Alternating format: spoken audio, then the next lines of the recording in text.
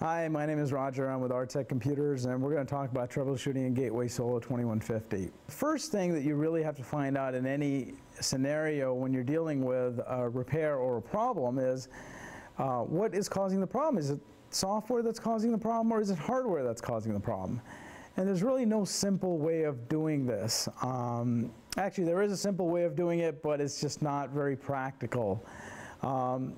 The simple way of doing it would be to make a backup of all of your data. This is actually the ideal way of doing it if you can manage to get through the process as far as getting past having to reinstall your programs and bringing your data back.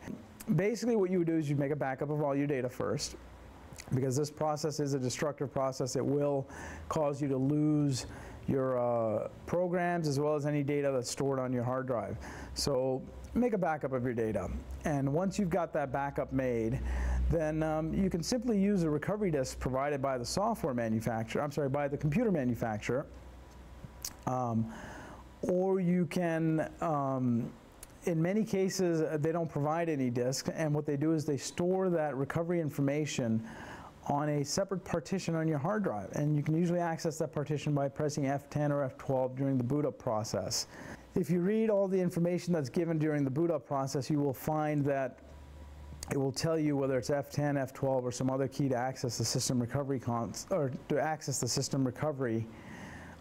At that point, you would press that key and go through that process, or use your CDs and go through the process. Again, this is a destructive process, but it is probably the best way to do it.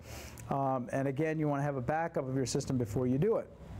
Now, once you've made the backup and you've gone through the recovery process, you're going to have one of two things happen. Either the recovery process is going to go through flawlessly, in which case you had a software problem, and, well, you've just fixed your software problem by wiping it out.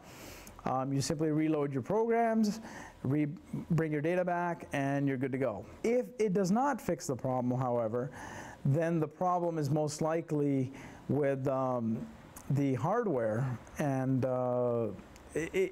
during the recovery process, the system should not crash at all. It should not give you any error messages. It should work flawlessly. And if it does fail in any way, shape, or form during the recovery of your system back to its original configuration, then you do have a hardware problem. And at that point, if it's under warranty, you can contact the manufacturer, and they will be able to get it fixed under warranty, of course. And it'll be very easy for you to talk to them and explain to them what the problem is, because you've already eliminated the software, and you don't have to spend the hours on the phone with them trying to diagnose what's wrong with it. And once you get it repaired under warranty, obviously your system is fine. If your system is out of warranty, feel free to contact us, 818-347-1100. We've been repairing computers since 1993, and we can help you with yours.